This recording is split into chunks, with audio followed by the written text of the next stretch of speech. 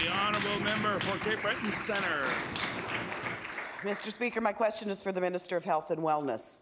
On Friday, there were so many patients admitted to the emergency room at the Cape Breton Regional Hospital that some adult patients were forced to the pediatric floor. The pediatric floor is supposed to be a locked unit, but at the Cape Breton Regional, where dangerous overcrowding is a daily occurrence, the unit is being used as an overflow space.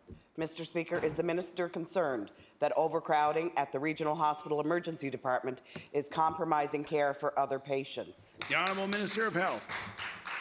Thank you, Mr. Speaker. I thank the member for the question. Indeed, ensuring that Nova Scotians receive the care that they need throughout our healthcare system, whether that's in primary care, emergency or acute care services, Mr. Speaker, throughout the entire healthcare spectrum. But the fact is, Mr. Speaker, when the needs arise, again, as part of ensuring that the care is provided, those on the front line, the administrators within the facilities, make decisions on the ground operationally to ensure that they use the resources that they have, to ensure that the care is available to be provided to Nova Scotians. I believe that's the scenario and what took place this past weekend that the members described.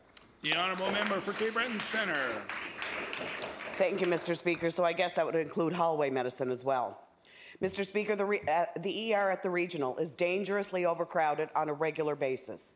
People seeking care and healthcare workers alike are at risk.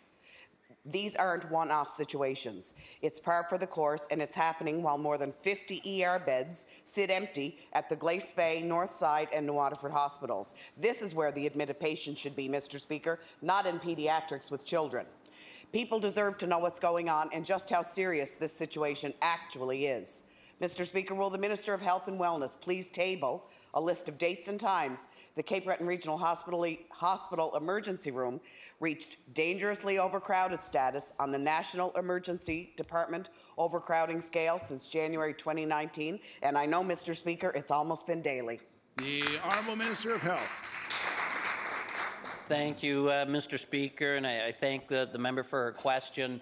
As the member indicated, the challenges with overcrowding and the pressures at the Emergency Department at Cape Breton Regional Hospital have been ongoing for many years. In fact, Mr. Speaker, as I've explained to the members here previously, one of my first visits to a regional hospital as Minister of Health back in 2017 was to the Cape Breton Regional Hospital. One of the main focal points of that visit and the tour of the facility, Mr. Speaker, was the Emergency Department. And what I was told by those frontline healthcare professionals during that meeting was if we do anything with Cape Breton Regional Hospital, the most important thing was to expand that emergency department, Mr. Speaker. It was not adequate. It was not designed. It is not a structure that supports the workflow of modern emergency medicine, and it does not have enough space. And that's why we're committed to doubling the size of that emergency department, Mr. Speaker.